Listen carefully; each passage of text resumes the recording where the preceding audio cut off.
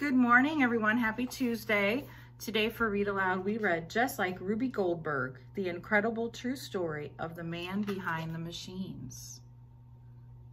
Any thoughts on what Rube Goldberg might have invented? Type of machine?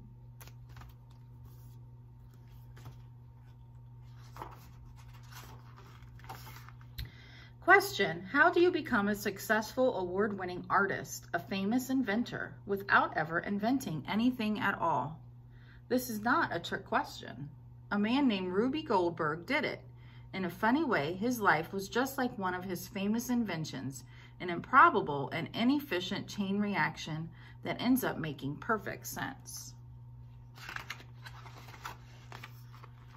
From the time he was a boy, Rube Goldberg loved to draw. We're not just talking about simple stuff here. As early as 4 years old, Rube traced cartoons he found in books. At 11, he took official art classes from a sign painter. Rube might have been a quiet boy. He might have been shy, but he was determined to be a great cartoonist for a big-time newspaper.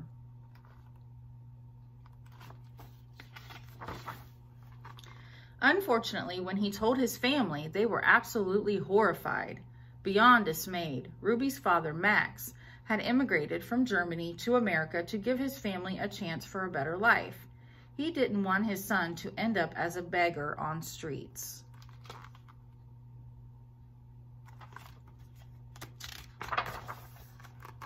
So, to please his father, Rube went to the University of California in Berkeley, studied engineering, and after graduation got a job with the city of San Francisco Department of Water and Sewers. It was a good job. It paid well. That could have been the end of the story, right? Wrong. Rube detested shoveling tunnels in mines 2,000 feet underground. He did not enjoy mapping 7 pipes either, sewer pipes. And he wasn't very impressed with the city's government. Rube still wanted to draw comics for a big-time newspaper. So after 6 months, he quit engineering and started over.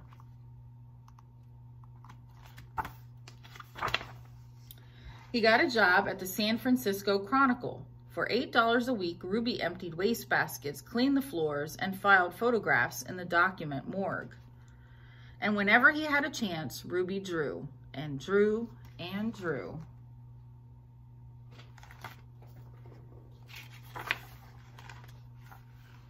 Day after day, Rube submitted his cartoons to the editor.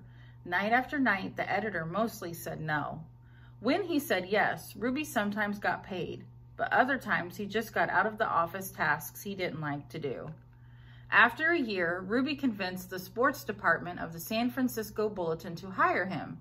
And after that, he was a little more successful. He developed his style. The paper ran his cartoons, and a column too. This might have been the next end of the story, but then the ground shook, literally. What might have caused the ground to shake? The 1906 earthquake in San Francisco crumbled the city and left many people without jobs and homes. In the wake of disaster, it can be hard for people to focus on their dreams. It can be even harder to feel hopeful. But Rube didn't give up on his dream. Instead, the only thing he could do, he did. He drew comics to cheer people up. And then he made a big decision.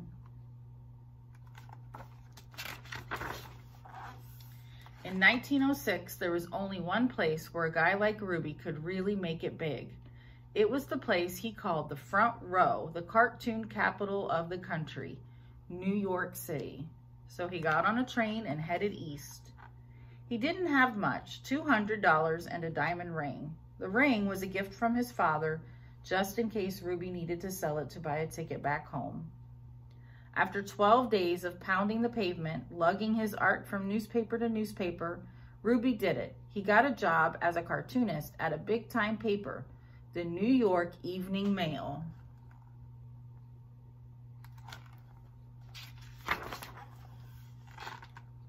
He made it.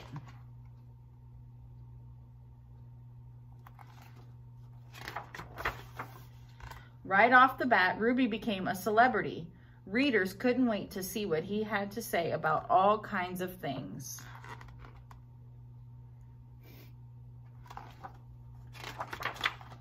Like sports and politics and the silliness of everyday life.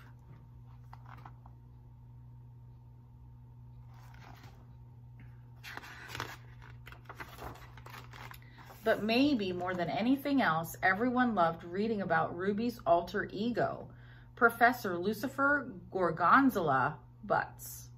This eccentric professor invented one intricate machine after another, and none of them were straightforward. In fact, they were the opposite of straightforward and often disregarded the laws of physics. Although this was the age when new machines were being invented to make life easier, Rube's screwball contraptions purposefully solved problems in the most surreal and ridiculous ways.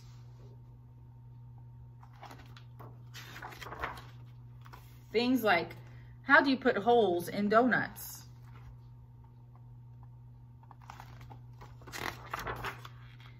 Or, how do you turn off a light?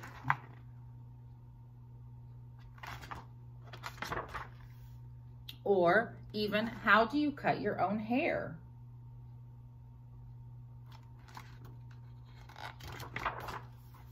Just like the machines he studied in engineering school, these complicated contraptions required lots and lots of parts, and they always worked, on paper anyway.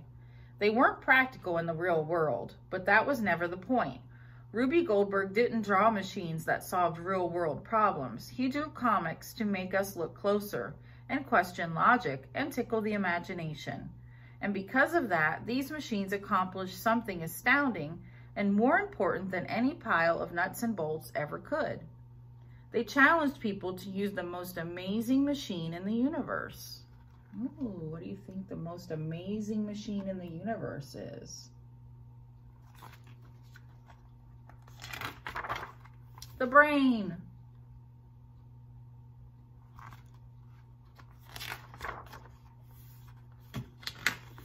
So let's take it from the top. Rube Goldberg became a stubborn, smart, serious about being funny engineer, office boy, cartoonist, commentator, comic genius, and award-winning artist and inventor whose name is now an adjective in the actual dictionary without inventing a thing.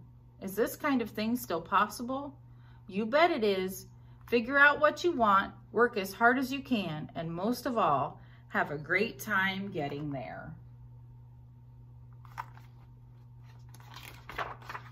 Just like Rube Goldberg. Honk, honk.